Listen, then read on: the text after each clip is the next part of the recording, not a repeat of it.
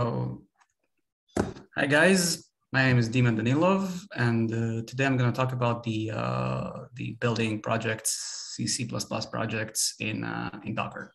A few words about me: I'm a senior software engineer, currently working at GK8, which is a blockchain and digital security company. Before that, I was working on blockchain projects in VMware. Before that, I was doing live video streaming in LiveView. And in terms of technologies, I'm mostly interested in C++, Rust, Python, network programming, and distributed systems. And as a hobby, sometimes I'm doing Neo-VM fine-tuning. So, wait a sec.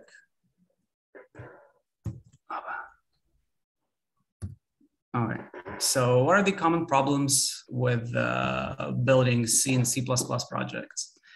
I think that the major issue is that there is no standard dependency management for C or C++.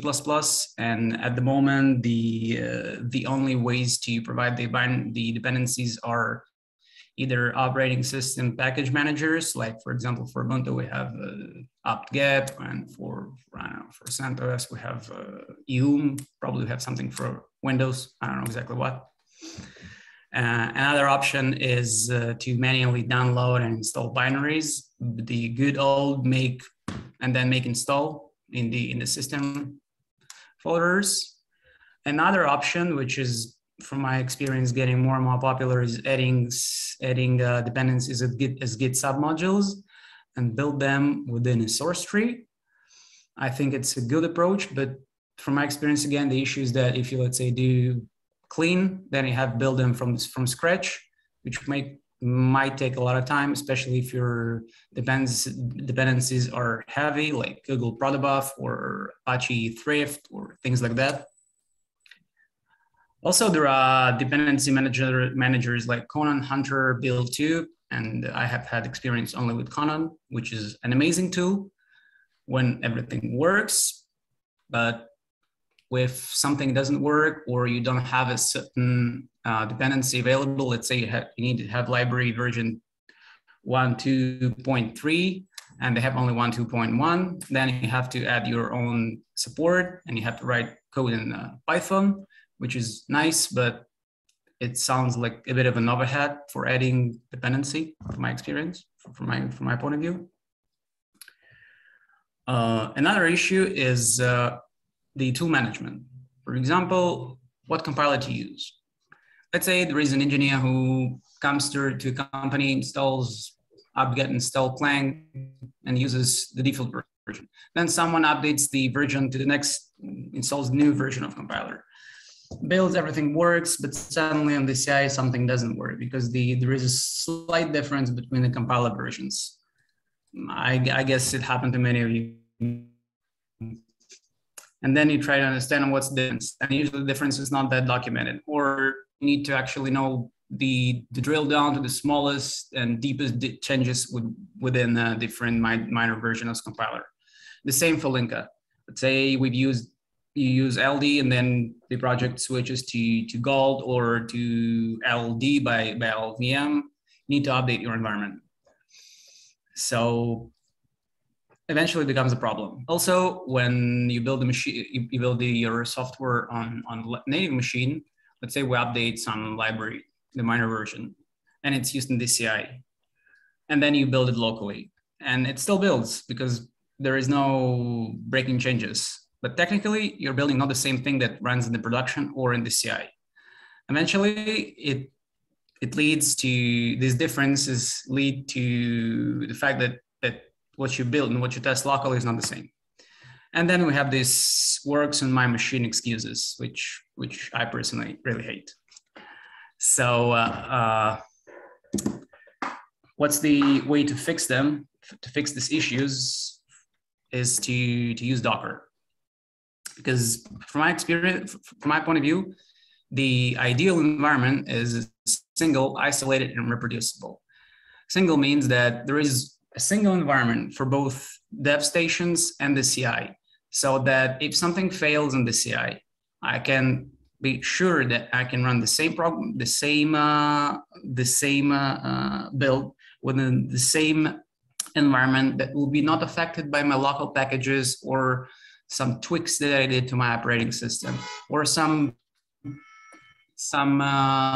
not related to the project thing that I installed and that brought some dependencies and dev packages in Ubuntu. I guess in other operating systems, there is something else.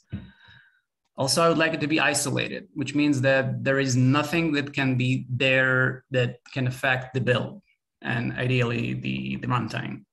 And the last but not least, it shall be reproducible, which means that if I add something to this environment, it shall be logged, ideally in Git, so that I can go back, check it out, build the same environment and run within it, run the compilation within this environment. And so how can we achieve it with the Docker? In the beginning, I might be not very familiar with it. So the Docker is a set of products that use operating system level virtualization to deliver software in packages called containers. So the important thing is that the software running in a container runs on the host Linux kernel, which means that this is not a virtual machine that we know for decades, like VirtualBox or VMware. It doesn't have any, it runs on the same kernel that any other app. Once you run an application in a container, you can easily see it by a PS or HTOP, and you'll see this process running as a root user. So it doesn't use more resources than any other application. It is important because, as you guys may know, compiler is a greedy guy. It uses all the CPUs and cores and memory and everything. So we cannot put it in a virtual machine. So Docker achieves these things by utilizing super cool kernel features such as control groups, which allow limiting application by different resources, amount of resources, like number of CPU cores available for this for a container, or amount of RAM, disk, and other things. The other kernel feature that allows doing this is namespaces. I'll just go through a few of them, like PID namespace, which means that a process running in its own PID namespace, it cannot see any other processes. Also, network interfaces. It means that the process inside a container, it lives in its own network. IPC and mount file systems, all these things, they isolate the project, the process running, or processes running within the container from all the angles, and it's kind of hermetic. The third thing is the overlay or /UnionFS. This is a family of file systems that allow creating multiple layers, which makes possible to build a file system which is multi-layered and adding binaries or files layer by layer, which makes this file system super flexible and lightweight. So Docker for us as users contains of two basic things. The first is Docker image. Docker image is a package which contains a file system available for multiple containers. So the image contains of different layers. For example, we have kernel bootfs, which is not part of the Docker image, but then we have the base image, which is usually some sort of operating system, let's say Ubuntu or Alpine Linux or I don't know, whatever, CentOS. And then everything that we install on top of it is another image. For example, at this picture, we add glibc, or we had curl or Apache and all these things. And eventually we build this image like a sliced pie. The important thing to mention is that this image might be shared by multiple containers, because all these layers are read-only for a container, meaning it cannot change it. So the next thing is a container. So container is the actual package within a process runs. It contains a read-only file system coming from the image. It has a small writable runtime file system that is that can be changed while during the runtime, but all the changes done during the runtime will be demolished, removed after the process is done, after the container is done. And again, it runs on the host kernel instance. And now, if you don't mind, I want to do some demo. I prepared a small application that we will go through, build, run, and see how it works. So, okay. Do you still see my screen? Cool. Yes. Yeah. So we have this small application that uses Boost file system. I edited so we have at least one heavy dependency. I call Boost heavy because we have to build it and then install it. And we have a very simple CMake file, which just adds the Boost libraries, finds it, and links Boost file system to the app. I think it might be important to notice that the Boost is linked statically. And afterwards, we can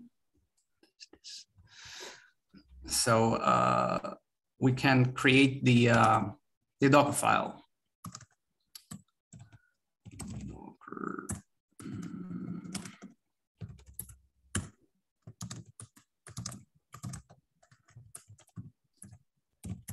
Okay, so as you may see here, we do from Ubuntu 18.04, which is the base layer.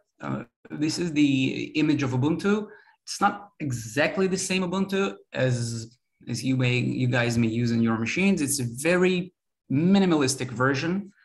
Let's say it doesn't have curl or more or less, things like that. It's very super minimalistic. So we need to install everything that we need. Here we do run and install the packages that we want as sudo apt-get.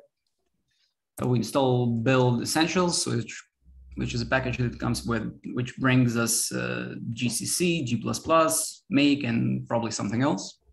CMake, because the project uses CMake, and wget. Then we launch wget, download Boost, build it, and that's it.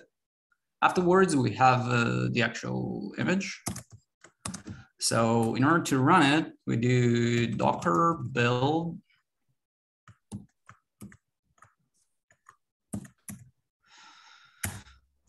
And okay, I have an image pre-built, so it didn't take too much time, but in general, it might take like a few minutes. So the most important commands here is docker build and the tag, which is the version, the name of the image, and then semicolon latest, which is the version. Ideally, you should use some version like 0.1 or some more meaningful names. And then we have this minus, I'm sorry, minus F, which is the path to the Docker file. And then the dot is the actual context where from which the Docker would take all the files. Then we can run this image. Over here, I think it's, I'll go through the parameters. So Docker run means launch a container based on the image example build 01. Actually, I think I need to change it to latest. Minus IT means that we want to launch this container as interactive, so we will be able to type something over there. Minus T means that it will have a pseudo TTY device we need this device for printing colors and all these things. and the name of the container that we're launching. And then probably the most important thing is we're doing the mount. We mount the current directory into the Docker container so that everything that we create and build within the container will be saved on the local host so that we can easily rebuild it and use these binaries afterwards and debug them, whatever. The last thing is bash is the command that we launch inside the Docker image. So now we're inside Docker. We mounted the current source tree in the /source. So let us do make build, cd build, oops, generate the make files. Now we can build it. So now it's built. Let us launch it. As you may see, the application runs within the, I'm sorry for this noise. Looks like cops are looking for someone. And so we have the application running, and now we can exit the Docker image, go to the build directory. We will see our .a.out file. We can run it. Oh, sorry. Build AO, and it runs. So we build the image, sorry, we build the app within the container, and we can launch it within the container, or we can launch it on our host. It is important to mention that specifically this application is compiled statically. If you guys use dynamic linking, in order to run it on the host has to have all the dependencies installed. The other option is to create a production Docker image and run the application within the Docker image, which is a very super nice way to deliver applications. So now when we built the app, you guys might say that, you know, it's a bit complicated to remember all these flags and all these features of Docker. From my point of view, it's almost impossible. So I decided to wrap it up within something that almost every C or C++ developer knows, which is makefile. And I have created a template for running this kind of things.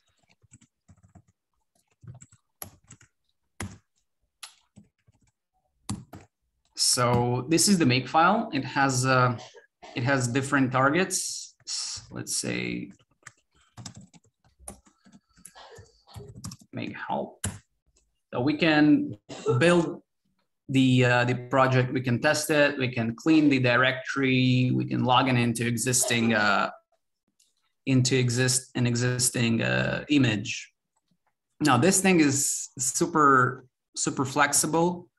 Basically, it can be added as a submodule to any project, and the only thing that the user has to do is to override this variables like project name or compiler or the image name or the container name, which I did over here. Basically, this is the example which overrides the project name, the compiler, then it includes the original file, and it even adds a target. So let's say we want to build the project. We just run make. As you may see, it launches the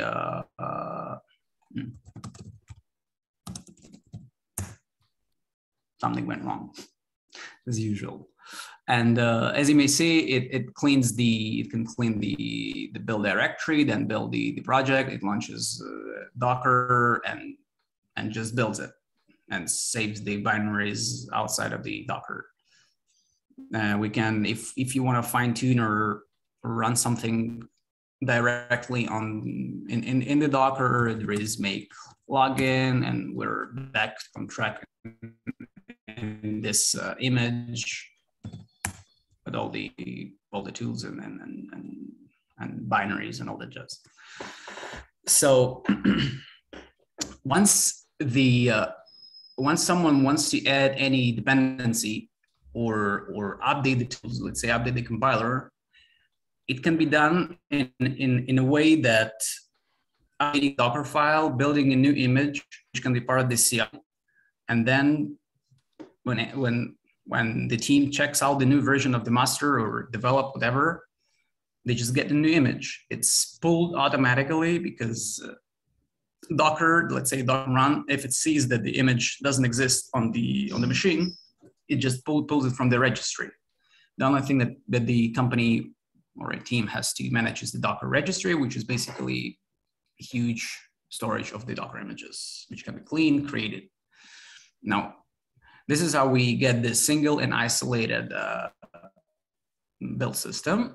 And it can be reproducible by saving either by saving all the image versions in the remote registry, or if we suddenly deleted this registry because it might be quite big, we can check out to the old version of the Docker file, build it, and compile again and run again.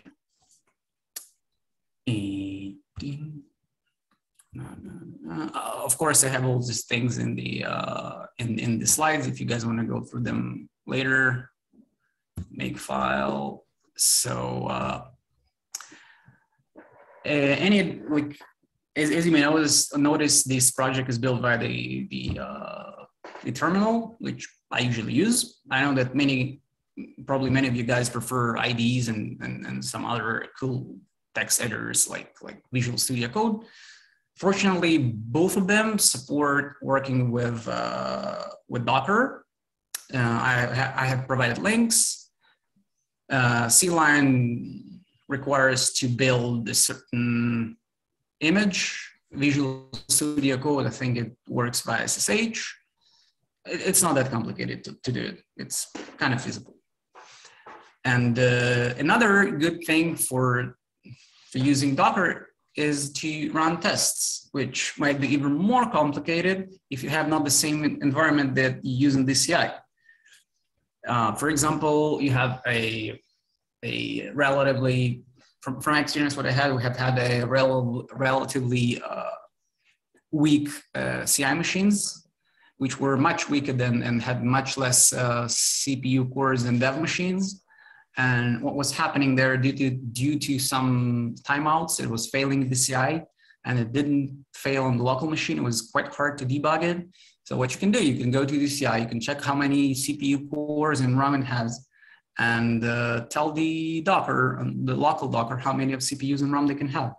So basically, you can have the same, almost the same environment. Another good thing about Docker is that technically you can create a Linux image on Mac.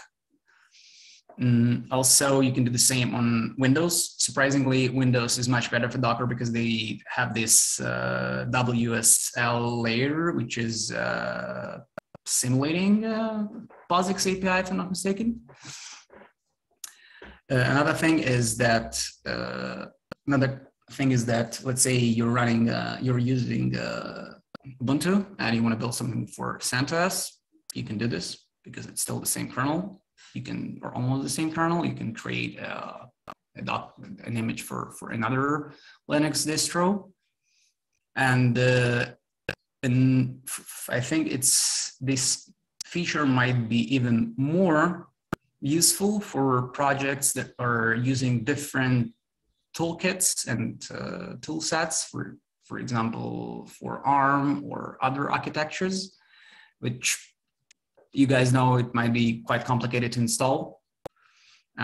Sometimes when you join the company, it takes a week or two to install all the needed tools for compiling the project. So with the Docker, you just get the image with all the tool set pre-installed, and you just make it. Okay, I think it's fine it was enough of bragging about Docker. Questions?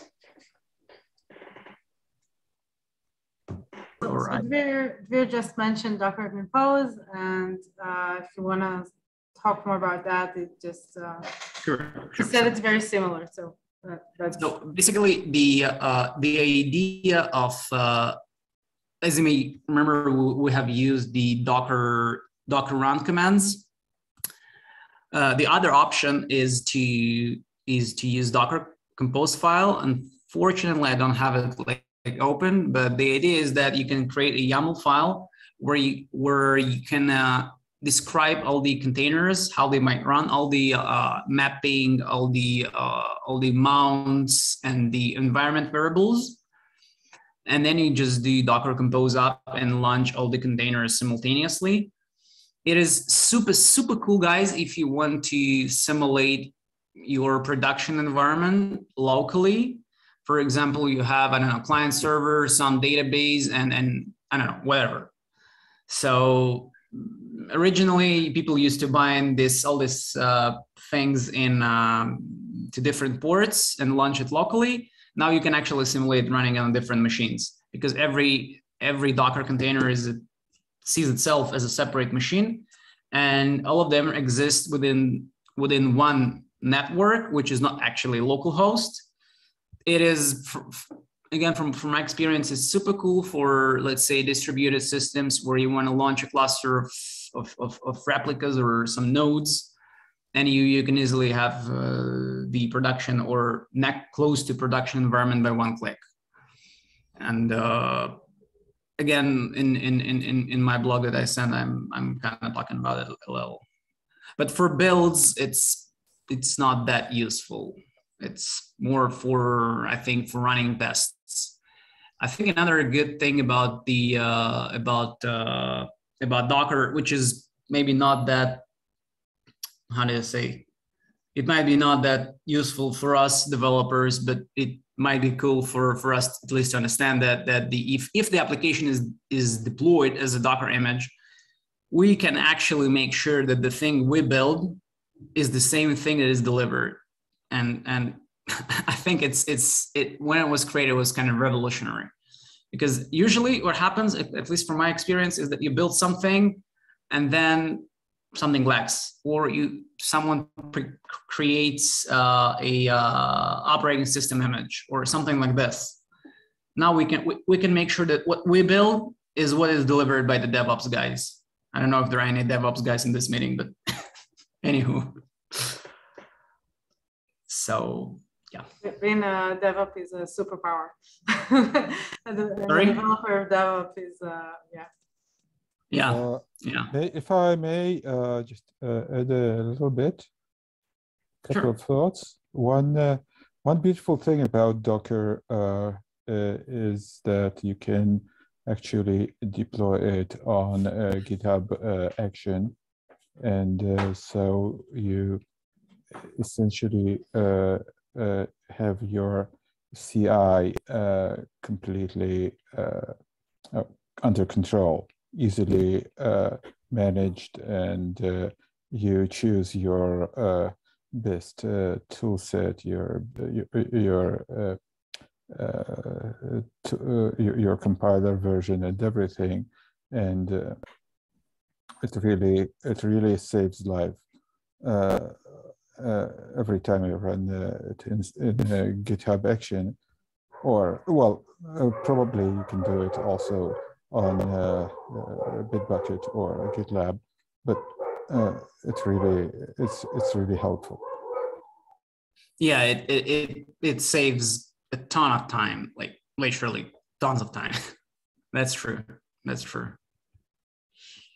Yeah, it started there's this notion of people posting what they do with Docker in their workplace. So feel free to add.